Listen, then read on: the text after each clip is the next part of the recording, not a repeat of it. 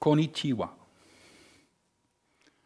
And this, ladies and gentlemen, will probably be the only thing I'm going to say in Japanese for this lecture. Unfortunately, it's a very beautiful language, but I don't speak it sufficiently to be able to lead a conversation. Today's lecture could be part of our Grundtvig lecture, but it isn't, because today's lecture will focus on a very remarkable person. It's a story of a rather fantastic person and his fight for education in his home country, Japan. This headline, as you see, contains "and Europe," and then something in an Asian writing. This word is Nihon, the Japanese word for Japan. And it actually exemplifies quite well that we do have, to say the least, some differences culturally. This is the person in question for this lecture. Shigeyoshi Matsumae, he was a remarkable person. He was a socialist, as you can see on the slide. He survived World War II, which is in itself quite remarkable, since he was being punished by the then Japanese government for opposing their policy.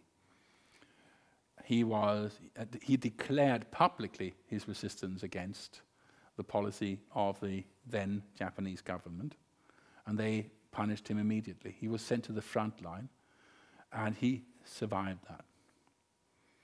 He was also a part of the system for some years, and that is the direct reason he couldn't benefit from opposing the government after the war. He was punished for it, which is ironic, but he was. So he was denied the possibility of teaching for a number of years after the war.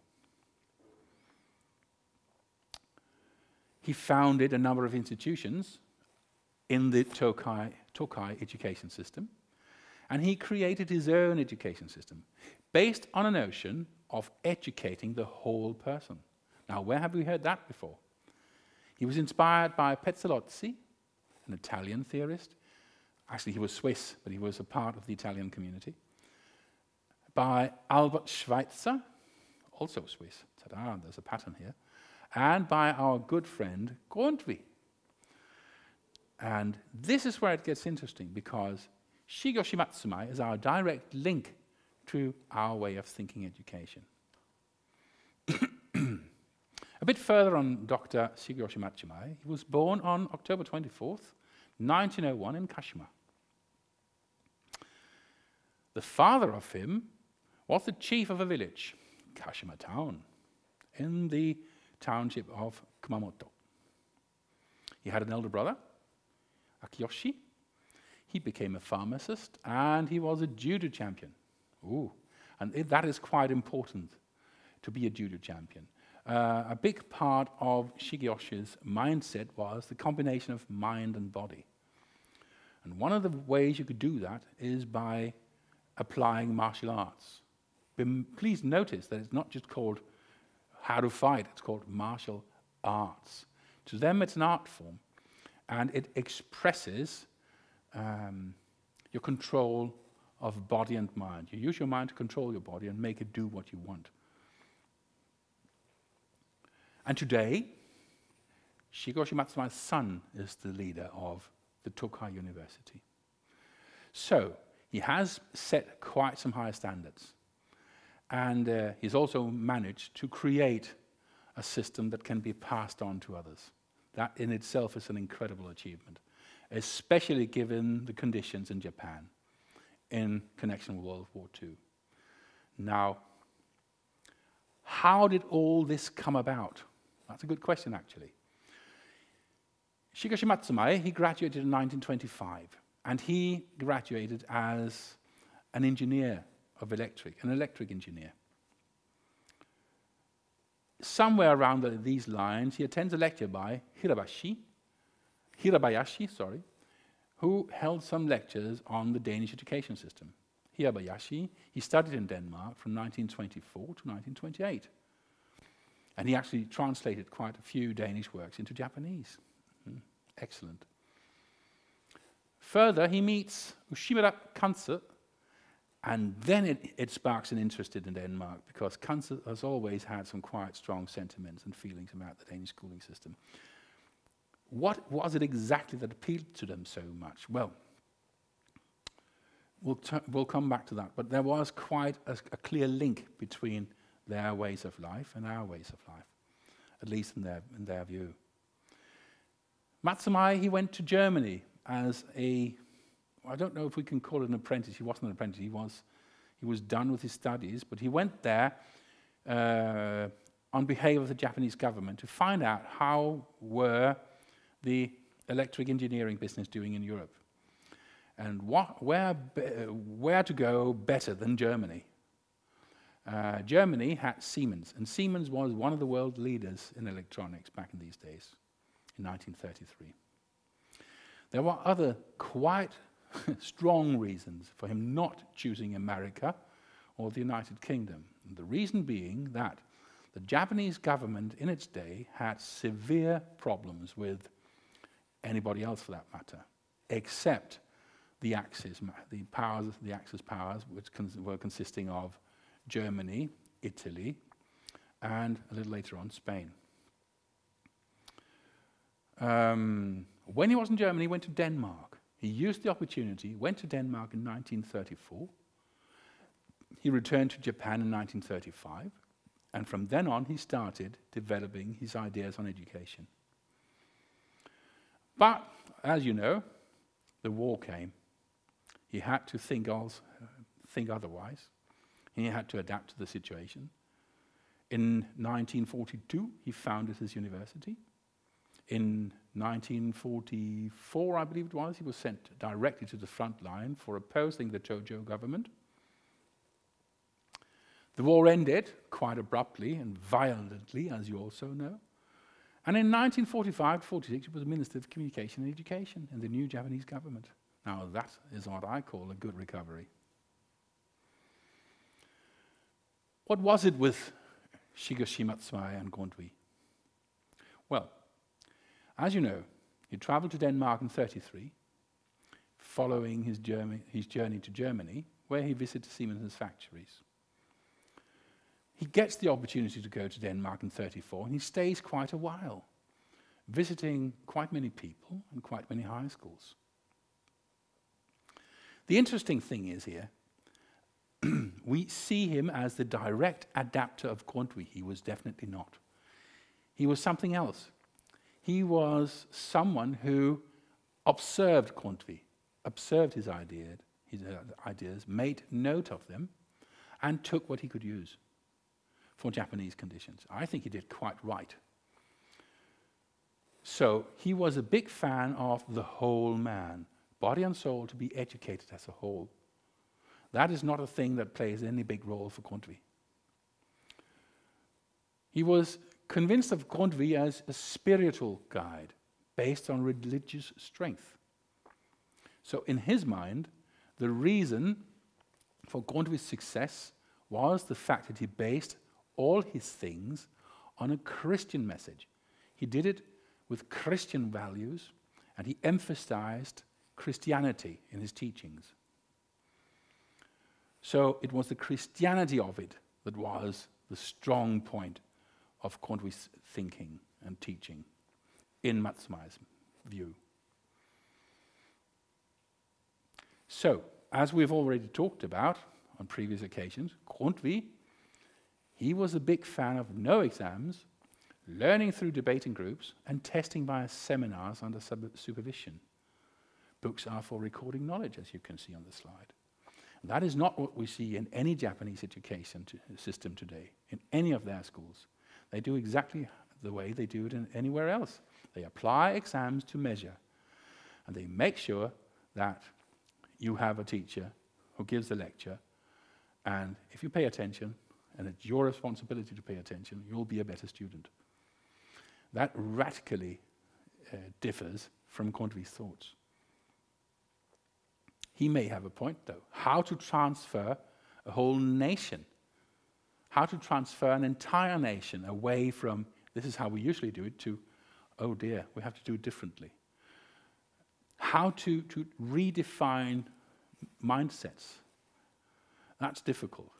So I can understand that rather than trying to revolutionize an entire society, he takes the bits and pieces he can use and applies them to a Japanese context, and he does it very successfully.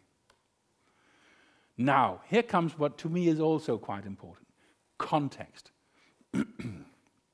As you may recall from my lecture at Tokai University European Center in Aalborg, I mentioned context. What context are we referring to here? Well, to me, there are some significant numbers in this story.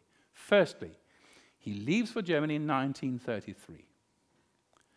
In 1933, lots of things happen that has a huge impact on the world. Firstly, as you can see on the slide, the Japanese Foreign Minister, Shigeyoshi Matsumae, leaves the League of Nations together with the rest of the Japanese delegations, never to come back. That was a breaking point. Secondly, a rather persuasive man with a strange mustache, a quite significant haircut, and a way with words, takes over in Germany. You may know of him. If you look at the top of these two pictures, you have one of his advocates, good old Mr. Joseph Goebbels. That is, of course, Adolf Hitler. Hitler takes over. And that is a system change in Europe, in mainland Europe, that really can be felt and heard all over the world. Again, this happens in 1933. Meanwhile, in Denmark. Now, and this is also very significant. What happens in Denmark at the same time? For very, very interesting reasons, we do not have a right-wing revolution in Denmark. Could have happened. 1933, that's only 4 years after the big, extremely violent Wall Street crash, where the world is being thrown out into a turmoil we can hardly imagine. Everything goes, pardon me my French, tits up. Everything goes wrong. Economy totally breaks up. And we have no idea what to do. What happens? Governments around the world start saving. Oh, we better cut costs. Companies start cutting more costs. How do you do that? You fire people. What happens? If you fire someone, they have no money to buy anything. What happens if they don't buy things? Companies close. That's exactly what happened. You set a chain of events in motion that gradually screwed up every economy in the Western Hemisphere, and the Eastern for that matter, because of course it had an impact on the other economies as well. But in Europe it was very hardly felt. But in Denmark, no such thing happened. And why? That is the big question here. Here we have one of those very rare, unfortunately, examples of political courage. What happened was that almost all the political parties in Denmark had a get-together, sat down around a table, got themselves a beer, and laid out the foundation for the modern welfare state. What are the basics in a modern welfare state? You take care of people. And that is exactly what happened here. They made sure that anybody out of a job could have welfare support. They could be helped in times of need. Nobody else had that. Sweden very, very quickly followed in 1935, but we, in 1933, introduced one of the most liberal social reforms in the world. And as a direct result of this, we did not have neither a revolution nor a violent right-wing move, which could be two sides of the same case. Thank God for that. But that is also in 1933. Now we come to 1934. What happens in Germany in 1934? Well, Mr. Shigeyoshi Matsumae leaves for Denmark. That's one thing. Another thing which I find interesting is that in Germany in 1934, Hitler kills all who opposes him. Not all, but very many, especially internally in his party. It's called the Night of the Long Knives. As you see on one of the pictures here, I have a picture of Mr. Ernst Röhm. He was the leader of the Sturmabteilung, the SA, and the SA was, at least to some extent, the National Socialist Party's military unit. He could not have Mr. Röhm sitting there any longer for whatever reasons, but mainly for reasons of power and the distribution of such power. Mr. Röhm would expect some sort of gratification for his work, which was a problem to Hitler because Röhm was many things. Apart from being a hoodlum, he was also homosexual. He was many things that did not concur with the National Socialist ways of life. And he aspired for more power. And he was a troublemaker. So what did Hitler do? He killed a lot. Practical solution. But this was in 1934. Note these years. We stay in Germany for a little while. What happens in 1935? Well, Shigeyoshi Matsumae leaves for Japan. But what happens in Germany? Well, Hitler reinstates Navy and Air Force. And this happens contrary to the agreements of 1918. He introduces the Nuremberg laws of racial segregation. And they are passed on September 15th of 1935. You have a copy of it right here on the slide. What that means is from now on, the Crystal Night is a possibility. You can do almost anything as long as you got rid of all the Jews you can possibly find. So this enabled Hitler to act on a specific population, in this case the Jews, or others who were different from their definition of correctness. That is quite a context. And 1935. That brings me to my last slide, but it does not stop my talk for a little while yet. I believe that there is some sort of connection between these dates, these years, and Shigeyoshi Matsumae's decision to leave Germany and go back to Japan. It may be that his focus has been entirely on education. It may also be, which I believe to be the case, that he has been grimly disappointed by what he saw in Germany and very, very enthusiastic about what he saw in Denmark as a comparison. He also mentions that at quite a few occasions. He was interviewed in the 70s and he said that his view on Germany back then was that Germany was one big machine. They could produce nothing but machinery and technical minds who could be programmed to do anything. Where in Denmark we had free spirit, free mind. We were not afraid to build up something bottom up rather than top down. And that was what he discovered as the main difference between Denmark and Germany, and that is really what he wanted to grasp to some extent and bring back to Japan. Now, why didn't that entirely happen? He's gone a long way, let's say that for a start. He's made so many changes in Japan. He's been the head of virtually anything. He's been part of the new government. He's made a university. I haven't made a university. I can tell you that's quite an achievement. He has instituted thoughts based on Christianity. Is that good or bad? Well, that depends on what part of Christianity we're talking about. But he has been focusing on the message of love. Now, the message of love and compassion is a message not often heard in other parts of the world as such.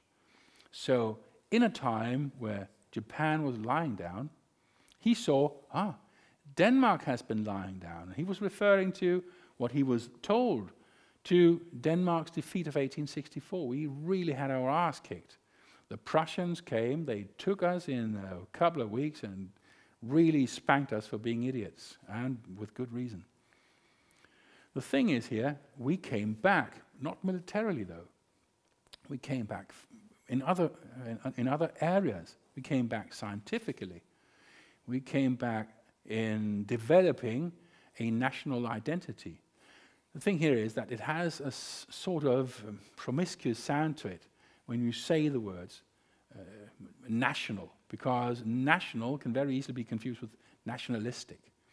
And there were some quite strong tendencies in this aspect between 1848 and 1864.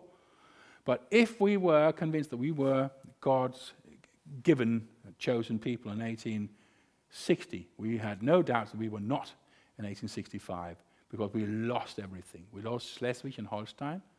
We lost anything that couldn't be bolted to the table. We lost a lot. And we lost our dignity. What do you do when you lose your dignity? Well, as it was very, very kindly and very precisely put by Dr. Enrico Dalgas, who, amongst other things, helped create new farming ground in Jutland. He said, what we lose on the outside, we must gain on the inside, which means whatever we lose mentally, externally, in terms of foreign policy, we must gain internally as a people. We must come together, hold each other's hands and say, we're strong enough. Just come on. We're not interested in military stuff. We're interested in building our country, so piss off. We're busy doing things. And that is more or less what happened. What also happened was that it gave way to the development of a Danish culture society, free thoughts with a power that hadn't been seen in many other places in Europe. So we did not have a physical revolution as they did in many other countries, but we definitely had a cultural revolution of some kind. And that is what I think what he wanted. He saw very clearly the parallels between a country once large and grand, now lying in the gutter, rising, building the phoenix bird of culture, coming back with not with a vengeance, but coming back with new energy, developing a new identity, pointing to the others and say, ha, we could do it, couldn't we? And that is more or less what happened in Japan. We had a Japanese business wonder happening from straight after World War II and up to the present day. They've been the forerunners of virtually anything you can think of. Right now, they're being heavily competed by Korea and by China, not the least. But that's the ways of the world. We can always discuss whether when you have a situation where you impose upon your people to work harder, what if they can't work any harder? That sort of sets the limits for economic growth. But this is where Grundtvig comes back to mind, because working harder is not the issue here. Working smarter might be the solution. And what does that mean? It means bringing back the person, the individual. And that is where Mr. Matsumae, Dr. Shigeyoshi Matsumae, and Grundtvig had many things in common. Matsumae wanted to use the collective for the benefit of the individual, as did Grundtvig. Grundtvig's primary thought was the individual freedom to think, say, and do what you want, exactly what you like, as long as you don't hurt any other people. And those were his conditions and his precognitions for existence. And I believe that is what Dr. Shigeyoshi Matsumae wanted to take with him back to Japan. Has he been successful? Yes, to a certain extent he has. Is there a long way yet to go? A long way, since Japan is not a super tanker. Japan is a mega tanker. It's a huge ship that you have to direct and steer in another direction. And doing that culturally without the cost of the culture itself is a very, very difficult endeavor. I wish them all my best and all the luck in the world to do so, and I think they will prevail eventually. And for me, on my part, I would love to be a part of it. So, over there at the Tokai University, I bid you farewell, and I say arigato for your attention. Thank you very much indeed. And I will look forward to elaborate this on a person-to-person basis. Thank thank you. This has been a presentation of White Closet, and of course, as always, relentlessly, behind the camera, mobile video and Paul Goinke. Thanks a lot for listening.